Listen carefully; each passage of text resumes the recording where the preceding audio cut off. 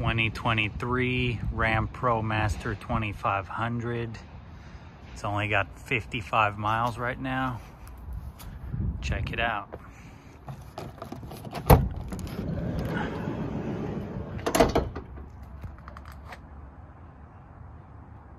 As you enter, you've got your kitchen right here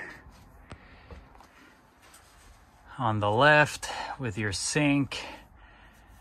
Then you've got your fridge right below here on drawer rails, which slides out. 12-volt fridge.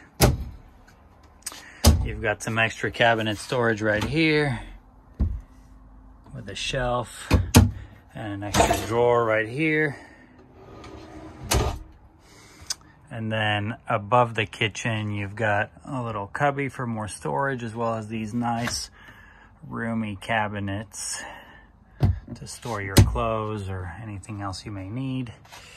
You've got your short queen bed right here with a 5-inch mattress, super comfortable, with little gooseneck lamps back there that have charging ports for your phone. Up here you've got a fan and AC, either or, so good for summer or just you know, when you want some breeze. Over here, additional overhead cabinets and some additional counter space. You've got your double burner propane stove over here. And then here you just have some more cabinetry.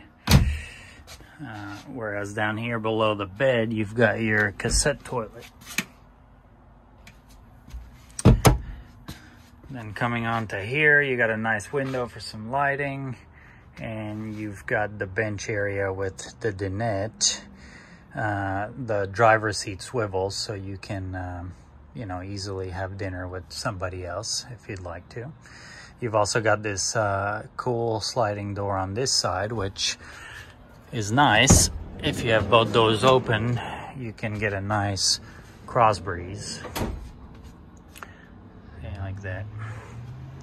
You've got your diesel heater outlet right there, which is nice for the winter. Let's see.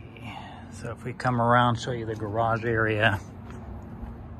Here you've got your outdoor shower right here, your tank fill.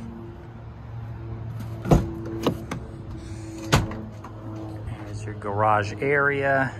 You've got your electrical setup here. 400 amps of lithium battery. You've got your solar controller, your 3000 watt inverter. And then on this side, you've got your water setup with your 25 gallon freshwater tank. And then a 1.5 gallon water heater, which is plumbed to the shower that I just showed you outside.